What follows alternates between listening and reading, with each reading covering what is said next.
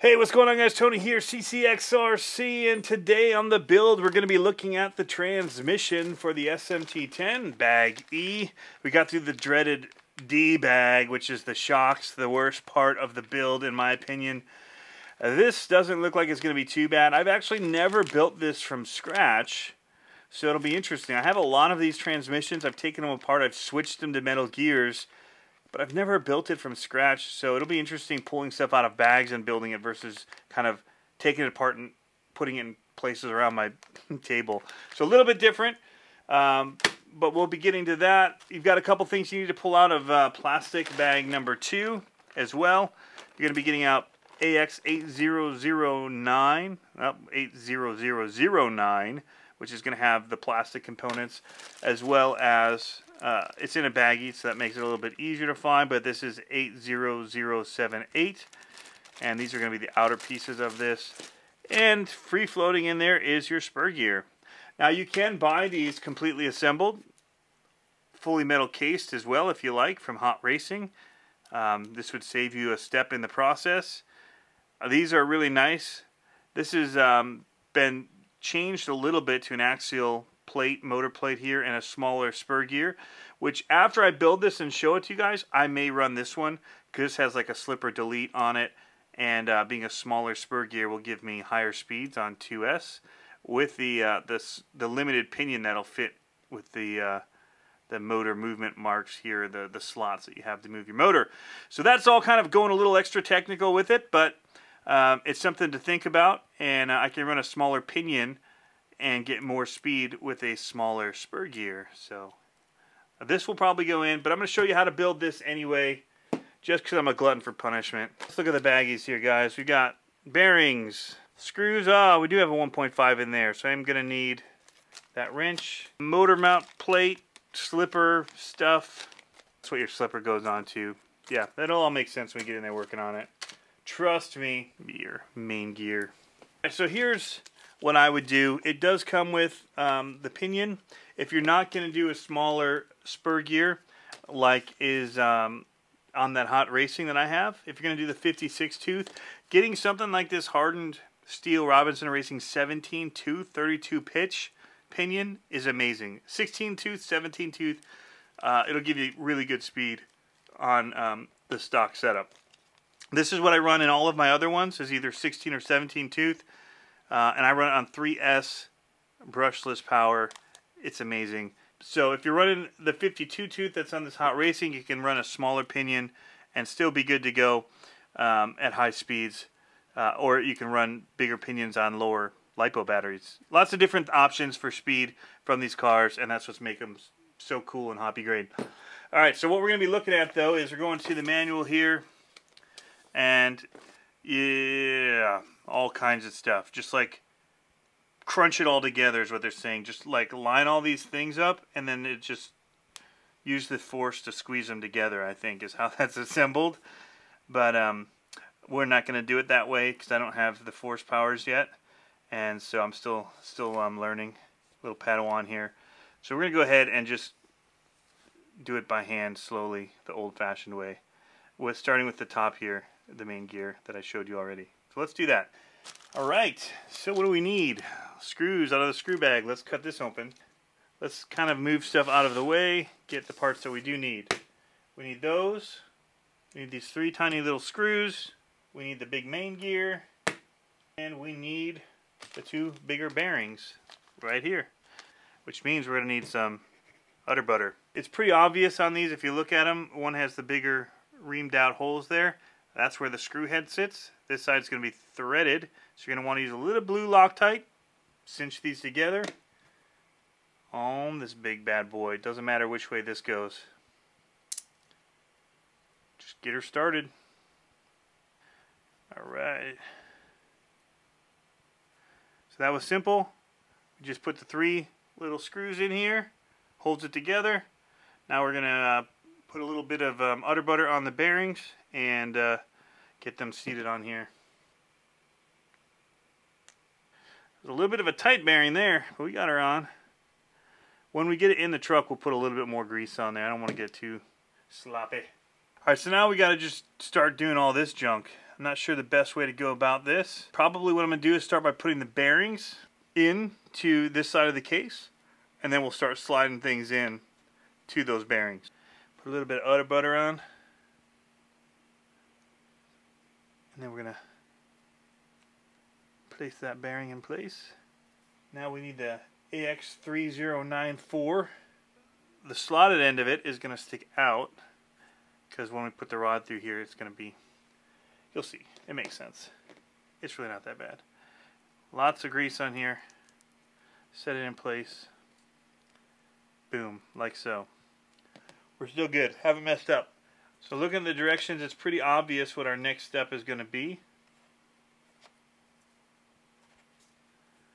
We're going to put this pin through, and if you put some grease on that pin, it'll stay in place nicely. You'll be happy if you do that.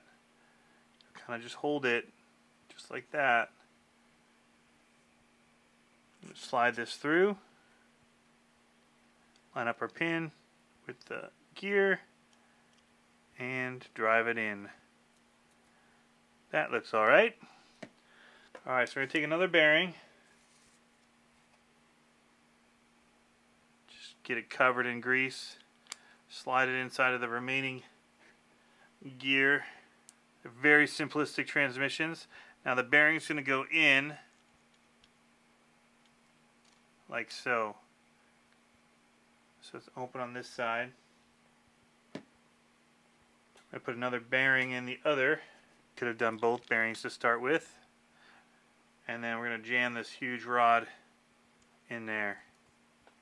That looks wonderful. So one of the pieces I did miss, haha, but it's not too late, is that there's another bearing that's going to go on here. Just like that.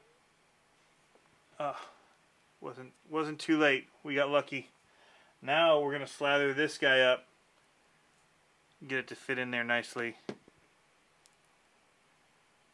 Some people say you can never have too much grease. I disagree. That is what it looks like when it's done. And this is what it sounds like with ASMR. Alright, so now we just got to close this little capsule up. Before we consider ourselves done with that part, we do need to take this little cap off here. And that's going to go right on the back side. Make sure you get your Axial logo nice looking on there. That looks pretty good. Alright guys, so the next part we're going to have 4 screws. 3 of them are long, and one of them, this guy, is shorter than the others. Anyway, that's important as we build this out here. You'll see we're going to the next spot of assembling the motor plate and all of that. So let's get to it. So the easiest thing for me to do is start with the shortest one, which is going to go on this lower side right here. I'm going to go into this little nut,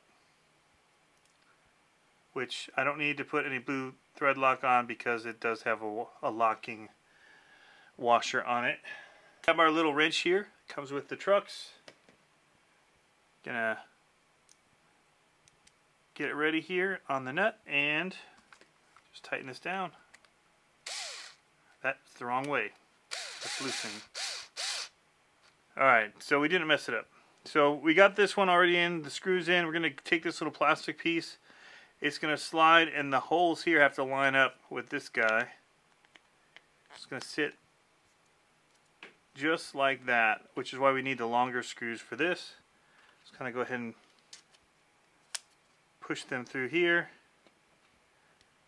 from the back side, and then this plate's going to sit right on here. Now this is metal into metal, so we are going to add thread lock, but since these are already pushed through, what I'm going to do is I'm just going to put the thread lock into the holes here. Basically achieve the same thing, just a little bit messier. First and third. Look at that, you guys. You just built your transmission. Go ahead and give yourself a round of applause. Go ahead and wipe up the extra Loctite blue thread locker. Don't want that getting inside the transmission. Alright, so we've got that now assembled. You should be feeling pretty good about yourself. And then the slipper gear. Oh yeah. Alright, the first thing we're going to do take this little piece here, it's going to slide right on like so. Very simple. You guys did it. I know it. You rocked that. The magnet. Try not to get too much grease on these because then they'll just slip. So I'm going to hold it to the outsides. But it is notched, and so you just got to line those notches up. Good to go. So here's where you're going to put the pads on. Pretty straightforward. You can see the pattern. So we're just going to take off this back here, and it's going to stick on there. You can do it. I believe in you. There it is. Go ahead and just do the second one because we're here. Perfect. You'd think I'd built one of these before. I haven't. You guys are listening to me tell you how to do it. There's a part in this again, right here. That part, before you start this whole thing, when you find AX31027 here, look at what also has that same number. This little bushing. Guess where this is? It's not on any part tree. It's just free floating in bag 2. So just dig around in the bag. There's no numbers written on the piece itself. You just have to know that that, which isn't referenced along the side at all, to let you know that it's not actually a bearing. It's not shown in your part descriptions. It's just free floating in part bag 2. So it'd be nice if they at least put it over here so you could line it up and match it, but it isn't. So I'm helping you out here. It's in part bag 2. Go find it. It's like, where's Waldo?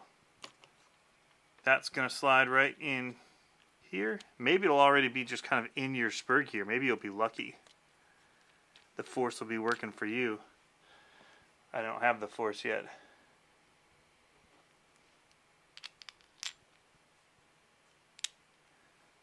There it is. Drop the spring on there. Drop a nut on there. Probably could use this tool again, so handy. Now what they want you to do is to go to 8mm gap between the bottom of the screw and this. I'm not going to do that. I'm going to tighten it all the way down. Lock it up. That's pretty tight. We're going to count our rotations now. I'll go back, turn it one time there, which is actually half a turn, and then another half a turn. I'm going to do one more quarter, it looks like. That looks pretty good. They want you to do 8mm. We're at about 7. We're pretty close. So yeah, that's pretty much done. Next thing we have to do is mount the motor and the pinion. I don't have that set up yet. Alright, so here's the plan. Originally I was going to go 4-steer with this vehicle. Have the servos for it. Make it a fun basher, but I realized that I've got a race motor here. Got a race transmission here. Like, this is a higher kV. This would be better for speed. My other one in my sticker bomb 1.0 would probably be better for bashing. And so what I'll do is I'll make this a race truck, and then I'll do the 4-steer for you guys on that other truck and show you how to do it on a different rig. Set up exactly the same, but I think that's what we're going to do. But typically you're going to want your motor leads to kind of go up, because usually your ESC is going to be mounted up above it. So I'm trying to think through that as I'm building here. We'll slide. I'm going to start with the 14-tooth pinion. So there it is. That's what we're looking at. I do have a 17-tooth I can put in, but we're gonna go this route for the time being and see what happens. So Axial does give you everything you need to mount this up in this baggie here, and we'll get this thing installed and ready to be mounted to our plate, and then we're going to start building around it. It's going to get exciting from here. It's going to start looking like a monster truck very soon. It's going to kind of hand tighten this screw in here. So what we're going to do is take this little grub screw that they give us. We'll come back and we'll tighten the motor down once we get her set. Wow, I just dribbled a whole bunch of that Loctite. Thing to note when you do put these on, if this is your first build, first assembly of anything like this, is that there's a notched part on the motor shaft, and that is where your screw is going to sit. Flat spot right there. And that's where I want that pinion grub screw to line up. And so then I'm going to just line up the teeth. I don't have to get the mesh set yet. I just want to get the teeth to be hitting pretty much the whole spur gear. And then I'm just going to tighten this down. It's good. I don't typically do it this way anymore. I've done it enough that I just kind of eyeball it. But what you can do is you can just take a sheet of paper and put it in between the gears and then kind of push it together. And that should put enough gap in there when you tighten this down and pull it out that it should be a pretty decent mesh. So I'll go ahead and do that. There are little washers that they have for you to use with these right here, these screws for the motor. These motors get some movement, so I'm going to pull it out here just to see how it feels.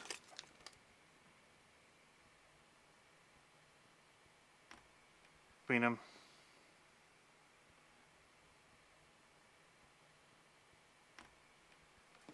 Alright, so the motor is mounted and tightened down here. The next thing we're going to do is put this faceplate on it. They say to do. Just covers it up, keeps it clean. Running this one here, they just kind of sit on like that. And you just screw it together, which I'm actually going to do. I'm going to wrap it up with this piece here, bag, and mounting the motor, or the transmission plate, right on like so. Pretty easy to line up. Alrighty guys, so that is a quick look at the transmission build for the SMT10. Motor mount as well. I might go in and make changes in mine where things sit based on where all the cords go, but I'm okay with it being there because I do have to go up. If it was sitting up top, I'd be pulling backward on it. So I kind of like this look for tracing upward, as long as that fits inside with all the cage and everything. But pretty straightforward, pretty simple, and hopefully you don't have any problems putting it together. And we'll move on to the next part, which is drive shafts, and then starting to assemble parts of the body. Or not the body, but the chassis. So thanks for tuning in as always, guys. Have fun RCing. We'll catch you next time.